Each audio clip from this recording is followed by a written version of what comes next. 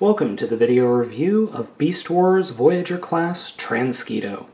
Now I have to preface this review with just saying that this figure is the only Transformers figure I have ever owned that has just, to be honest, creeped the ever-living hell out of me. I don't particularly like mosquitoes. I don't know anybody that does, but there's just something about this figure that just really creeps me out. I don't know what it is. Maybe it's the fact that they nailed the bug mode too well.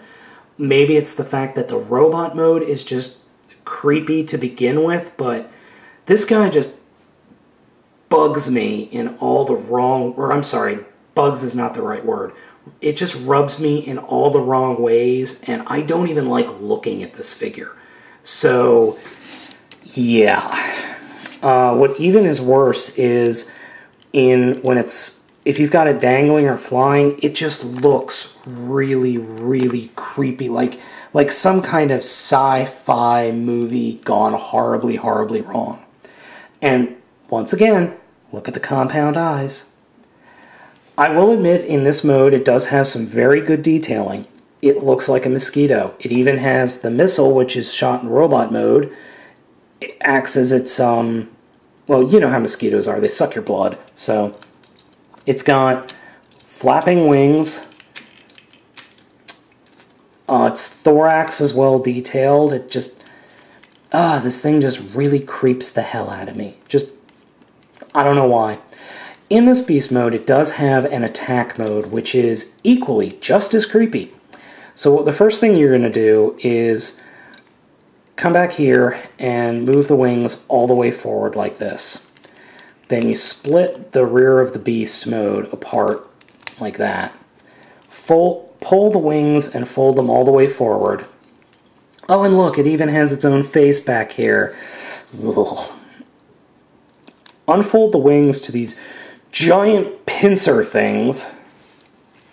And then come back here, push the little button there, and that'll flip that up to be kind of grossly shooting at the sky. Like, you could grab your enemy and then flip him around to suck out all his energon.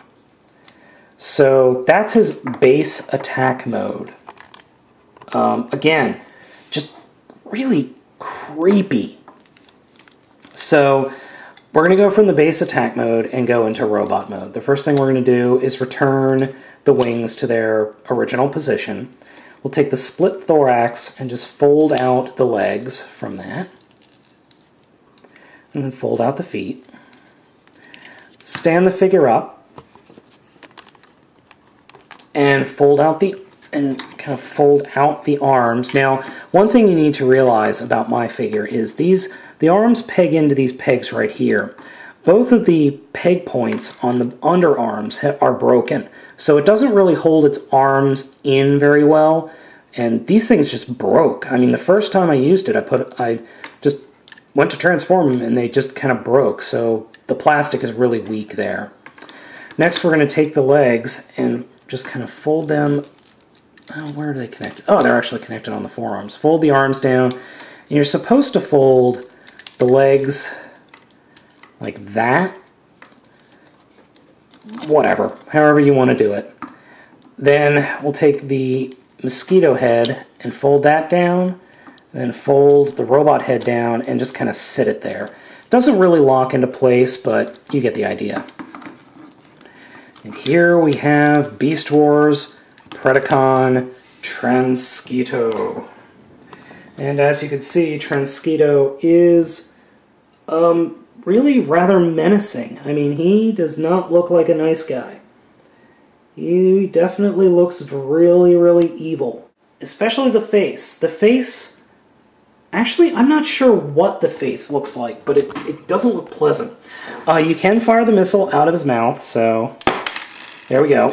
And this will be, that way I'll be able to give you a better look at his face. Honestly, he looks like some kind of, he looks like the species from Star Trek. Species, what was it? 8471, 8274, 8.34, something like that. I mean, he just looks nasty. And he looks rather vile, too. He doesn't look pleasant. He just creeps me out. Honest to God, this figure creeps me out in the worst ways. Because of the heft because of the weight that's on the forearms and in the backpack, it's really hard to pose this guy. I mean, you can, but it's definitely not easy. And you're supposedly supposed to be able to lean the wings around, but they don't lean very well. He's not very poseable, unfortunately, and not that I actually ever pose him or anything, but the other issue I have is with his feet. They don't, go like this, like you would think. No, they actually kind of angle to form a flat plane. That limits his posability significantly. I mean, you can get some poses out of him, but because of the small surface area on the bottom of his feet, and the fact that he is top-heavy, and the fact that his head doesn't move at all it can move side to side. Huh. You can get some poses, but not many good ones. And I'll be honest, he just creeps the hell out of me. I mean, you can get some decent poses, but not many. If I move him, he's going to fall over. I mean, if I just tap him... Now, there we go. He's going to fall the heck over. So, what are the positives on this guy? Very, very accurate beast mode. He gets that insect look in both modes down pat. I love his color scheme. The purple and the brown with the red highlights. Very, very nice. Negatives. Not very poseable. His attack mode is kind of disgusting. And he's overly top-heavy. Does he belong in your collection? If you like bug transformers, yes. Yes, he does belong in your collection. Otherwise, I really can't recommend him. I got him at KB Toys back when I was in college for like $5. Is he worth $5? Yes, I will say he's worth $5, but he's not worth something like 30 or 40 bucks. If you can get him on the cheap, yeah, he's worth it for being on the cheap. But as a big purchase like 30, 40, no, just don't bother with that price. But you know what? He's not a bad figure. He just gives me the heebie-jeebies.